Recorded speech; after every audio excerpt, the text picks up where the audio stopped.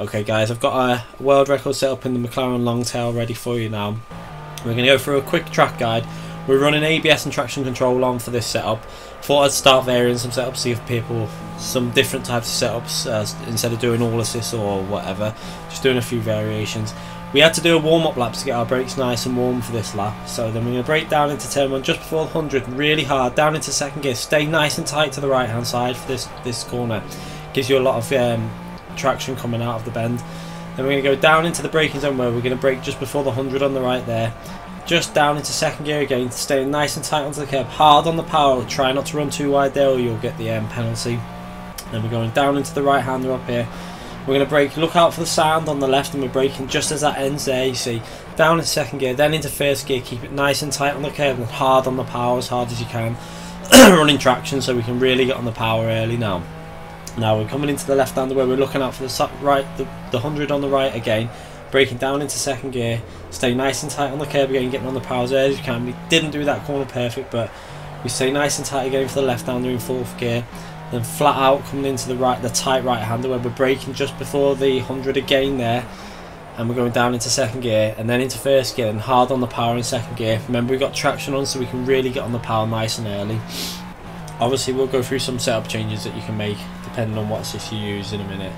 And then we're coming into the right hander where we want to go down into fourth gear and really try and hit that curb as hard as you can. We didn't take as much speed as we possibly could have done, so there was probably another half a second in this lap.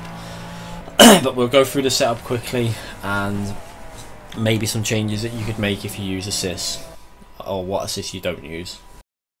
So you can see there we had quite a big improvement from our previous best, so there's probably another I'd say half a second to probably come off this, maybe a 21.6, 21.5 I'd say.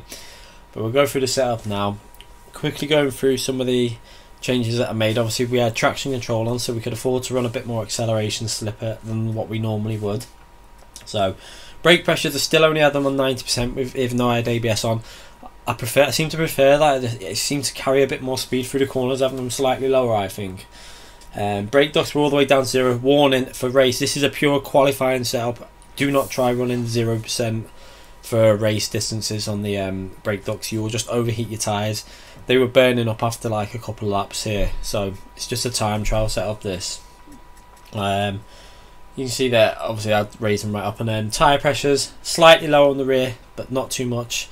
Seem to give a nice balance for this track. And brake balance 55 on the front. Probably could have gone a little bit more rearward, but you risk the chance of the back end sliding out a little bit on some of the braking zones. Remember, if you're using no assist, like no ABS, you'll need to reduce the brake pressures down to 75 to 85%, just trial and error, and brake balance will have to go maybe up a few to maybe 60 to stop the rear locking up. All this is like fuel, that's irrelevant because it's time trial. Brake mapping all the way left, restrictor all the way right. Make sure you put the restrictor all the way to the right for maximum power in this. Let's go back to the gearing there. I think we missed the gear in there. So obviously the gearing, I think I did change some slight alterations to the gearing, so just take note of the numbers on the right. It's probably not perfect because I only did a quick setup, it's a base setup. It would need further adjustments, but it's obviously okay because it got me the world record. Acceleration slip, we had traction on, so we could go up to 38% is that, I think there, yeah. And the deceleration slip 68. Remember, if you're using no assist, you want to go lower on the acceleration, higher on the deceleration. Preload maybe up a bit if you're using no assist, but I'm not too sure. It might actually be okay on 30. You just have to trial and error that. We lowered some of the bump stops with this car just to give us a bit lower centre of gravity around this track. It just seems to help with stability. Suspension bump stop was quite aggressive, not too aggressive though, nothing like what I'd run with a Z4 anyway. Let's have a little look at the rebounds. Were pretty aggressive, not too bad though. Ride height, now I found that raising the rear up a bit helped with the front end grip. Obviously you don't want the front end sliding, so if your front end's still sliding, raise the rear ride height up a bit. It'll push the front end down to the ground, so you won't get that understeer slide that you can get with some cars. That's one thing I've always found on this game. If you're getting any of the understeer slide on the front tyres, raise the rear ride height up a bit. It'll give you a bit more grip on the front end. Spring rates slightly harder on the rear than the soft. That was obviously to give a bit more grip on the front end because I found the front was sliding a bit. Cambers, obviously running traction control on, you don't need to go as far with the cambers on the rear, so we could run them a little bit lower because you don't lose the grip on the rear. If we're running traction off, I'd probably guess that the cambers may need to go up slightly on the rear.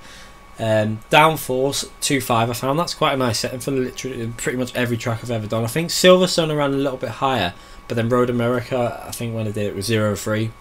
But it's just trial and error. You don't lose too much with downforce on this guy. You find you gain it on the corners what you lose on the straight, so it's not a massive difference with the downforce on this car. Just quickly go through the force feedback settings as they never change, but we'll quickly go through them, and then I'll leave you a little replay of the lap that I did anyway. We'll have some more setups to come shortly. Thanks for watching, guys. See you soon.